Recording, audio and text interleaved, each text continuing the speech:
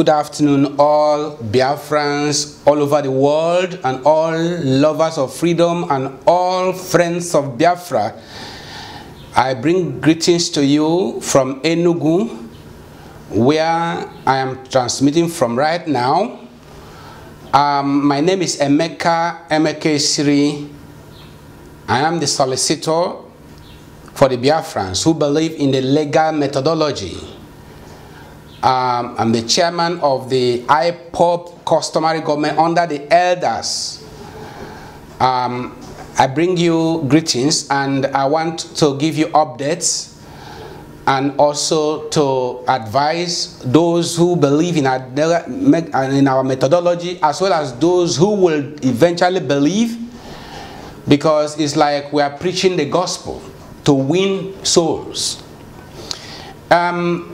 We have heard, or you have heard, that it's only a madman that continues to do one thing over and over and over and expect to get a different result.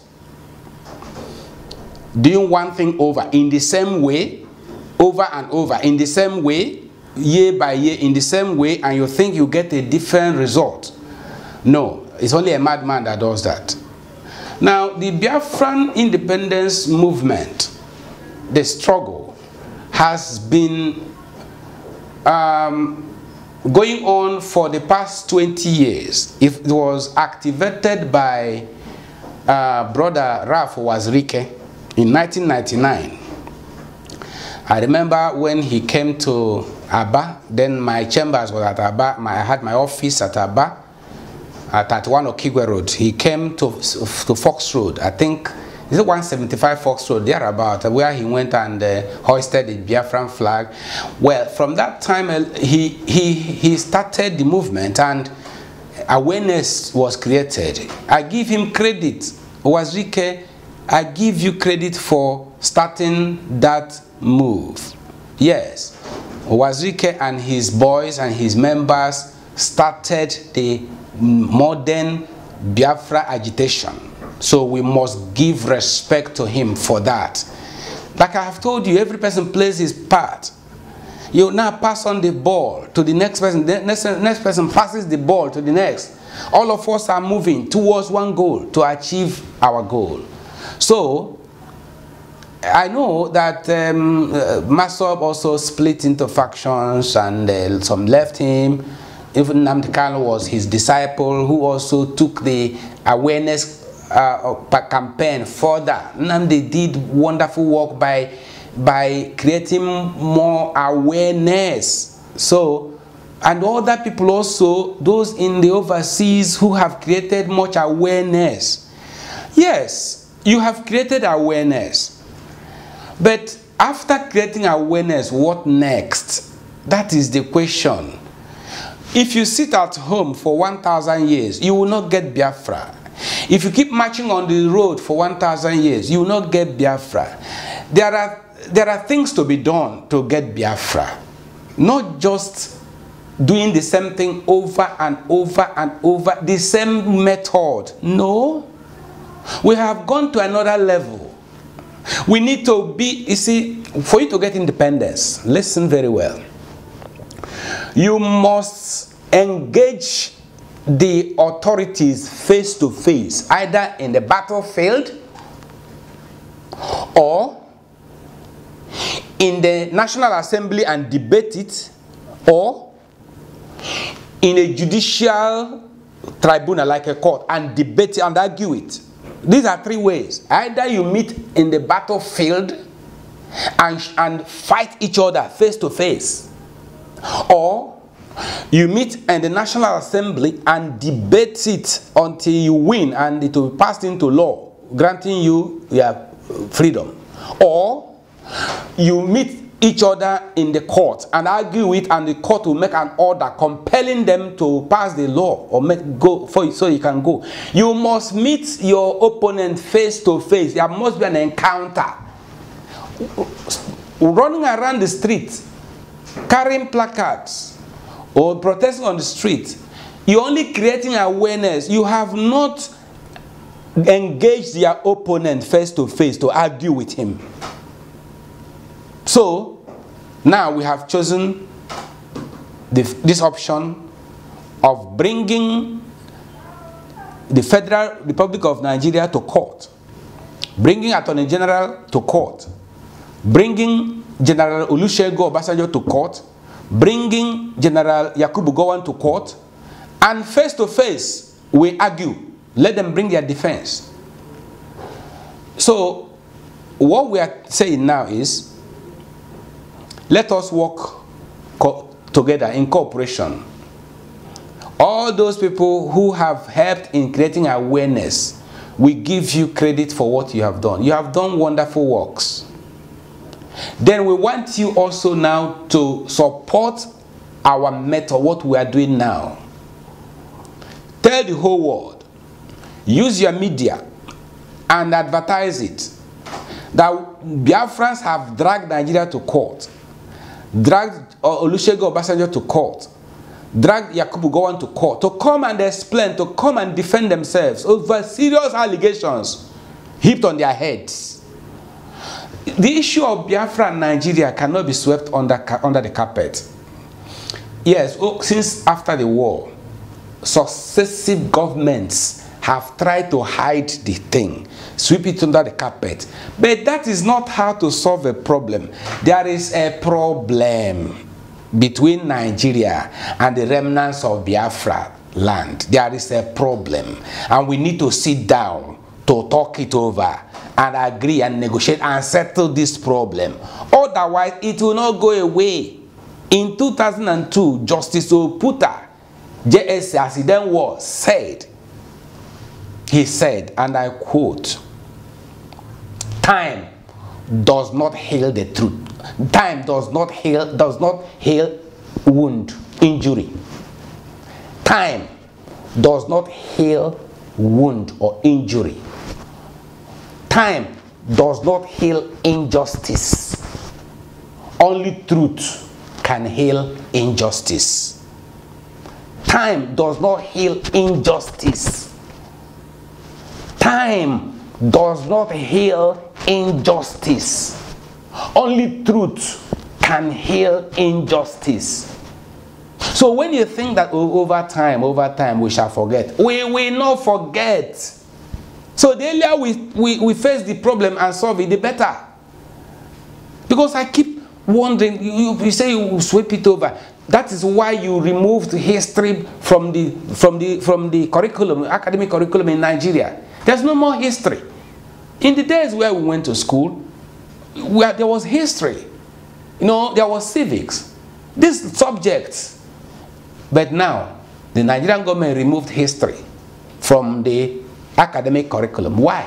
So that people will not know what happened in the past.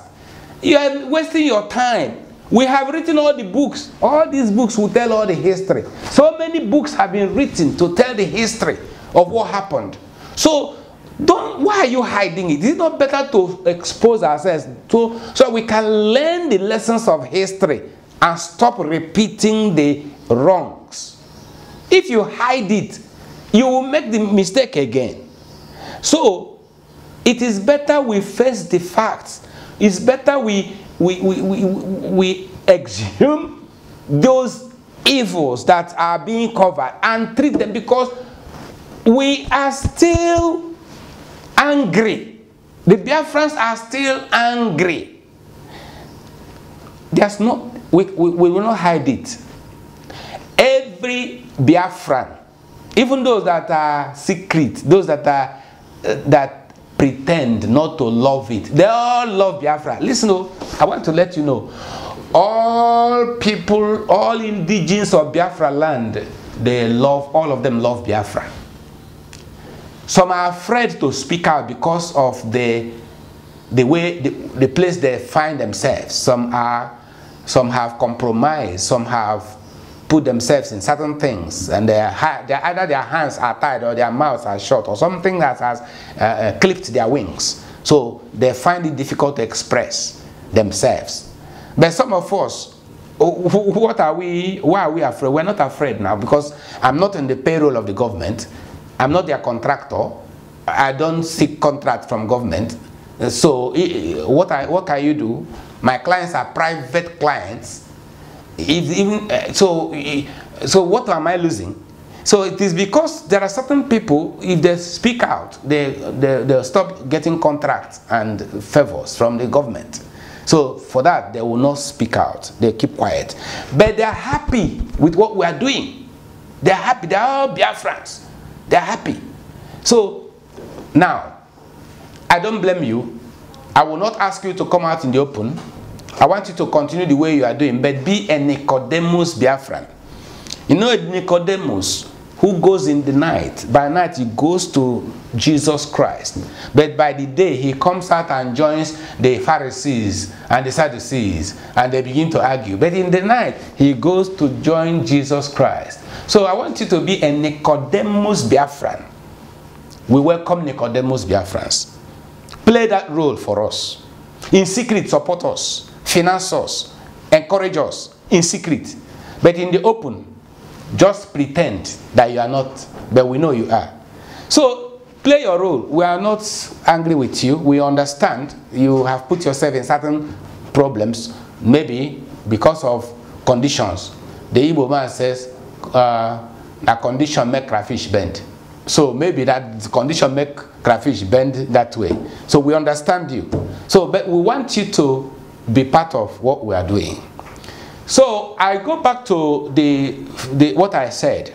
It's only a madman that does one thing with one method over and over years, year by year, and expect a different result. He's a madman. So now we have come to another level of Biafran struggle. We have engaged Nigeria. We have engaged other world powers. We have also held meetings with other governments of other countries. In fact, Australia was the first government that invited us to sit down with them and talk about Biafra. So we have held meetings. We submitted a memorandum to the British government for a permanent solution for this Biafra Nigerian issue. And the British government accepted our memorandum, welcomed our memorandum. So there's a way to solve this problem peacefully, and every person will be happy. We don't want bloodshed. We don't want that. But if you want that, whatever you cause, you will carry it on your head, because whatsoever a man sows, he will reap it. Because we are warning you, let us follow the pathway of peace, peaceful resolution of this thing. If you refuse, listen, have you not heard that those who make change impossible, inevitable, they will make violence inevitable? If you make peaceful change impossible, then violent change becomes necessary. You will not trigger off violent change. If you refuse peaceful change, you will trigger off the kind of cataclysm, social cataclysm you cannot control, that will destabilize everybody. And it is an ill wind that blows no good to anyone. That's why we keep warning you. We are lawyers. We are lawyers. We believe in the rule of law. We believe in order, law and order. This can be resolved lawfully if you cooperate. We want every person to cooperate. Nigerian government, cooperate. Don't throw us away and say, hey, Biafrans, who are the Biafrans? You throw us away. You cannot. Because our children will continue crying. The case we are in court now, we are in court. If you handle it anyhow, of course, we will continue fighting it. And there is no peace until there is peace. There cannot be peace until there is peace. So, the earlier we sat down and negotiate and settle this thing, the better for every one of us. Therefore, I call upon Biafrans and Nigerians. Well, the way I say Biafrans and Nigerians, let me qualify it. All Biafrans are Nigerians by citizenship, because we were forced to become Nigerians against our will. Yes, we didn't want to be Nigerians. We don't want to be Nigerians. We don't want to be Nigerians. But they forced us to become Nigerians. And we have accepted to become Nigerians. So we are now Nigerians. by citizenship. But we are still Biafrans by indigenous identity. Now, I am saying all the Biafrans who are Nigerians, of course, and all Nigerians who are not Biafrans, we want cooperation from both sides. We want cooperation from both sides. People say they want to be free. What is wrong with that? And they have even said, okay, we want to be free within Nigeria. What is wrong with that? That is the first step. So we want cooperation. Yes, we want cooperation from all people. And the Biafrans in particular, we don't want you to continue to fight against one another. We want you to cooperate with your elders. We want you to respect your elders. Like I said before in the previous broadcast, we, the IPOB of the elders, the IPOB customary government, the elders IPOB, the original IPOB, we are under the elders. We are an affiliate of Ohaneze Ndi Igbo. We support Ohaneze Ndi Igbo. The President General Ohaneze Ndi Igbo, Chief John Nyanwodo, we support him and we work with him. There's nothing to fear about it. He has identified himself with us. He has attended our program in the open. Every person saw him. He is the first Ohaneze President General that has attended Biafra program which we held. He came there and made a speech. When movement of Biafrans in Nigeria, mobbing, organized the program, I invited him. He was there and he spoke in the open to the whole world. He is in support of what we are doing. In fact, he said it clearly that he is in support of our method, because our method is the intellectual method, the legal method, the diplomatic method. It is the legal and political diplomacy we are using. And he's very happy with it. And all the elders are happy with our method. So those that are happy with our method, identify yourselves and join us. But if you are not happy with our methods, you can still follow any other method you want. But there's something I have said. Those of you who say you want the fighting type, the Jim Gregory type, fine. There is the security outfit. If the governors will agree, will listen to me as I have pleaded with them, to send executive bills to the houses of assembly and pass the security bills into law, creating our security outfit, Ndinche, and arm you very well, arms and ammunition, arm you very well. Then you can now have the opportunity to showcase that your strength in fighting crime. You can fight crime. Fight crime. The government is in support of fighting crime. You can fight criminals, fight terrorists. You can fight. So there is legitimate violence. There is legitimate violence when you become our security men to protect our territory and fight the terrorists. Gun them down, gun them down. The government, the states will arm you very well, and you move into the forest. I have heard that the terrorists are now occupying our forest. That's what I have heard. Then we will arm you. You go into the forest and fight the terrorists. Gun them down, burn them up. Go ahead. That is legitimate war. You are fighting to protect the territory against terrorists. So, if that is what you want, fine. That's a way to do the legitimate type. Not insulting every person, abusing every person, and destroying every... No. Threatening to kill this person and threatening to assassinate this person, and say this elder is a criminal, elder is a saboteur, or Ohaneze Ndi Igbo. You call them Ohaneze Ndi. What nonsense is that? Are you mad? Don't you have respect for your elders? Just look at the north and the west. Do they abuse their elders? They don't. But it is in Biafra land, in Igbo land, that you abuse your elders and you think you will be free. You are bringing curses upon your head for abusing your elders. You don't know that. You don't know there is a spiritual law you are breaking by abusing your elders, and you are invoking curses upon your head. And when things begin to happen to you, you don't know what caused it. You don't know. You don't know. You have been deceived by whoever has deceived you. Better run out, save your head. You better save your head from the deceivers who have deceived you.